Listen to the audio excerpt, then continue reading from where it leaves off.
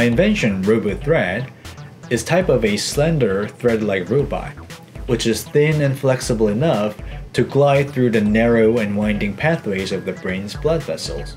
It can navigate through the complex neurovasculature, so it can be used to treat some brain aneurysms or stroke by enabling safer and quicker access to hard-to-reach areas in the brain's blood vessels. Stroke is one of today's major health problems, and early intervention is critical to achieve better protection of the brain against permanent brain damage or loss. I love inventing because it's so much challenging.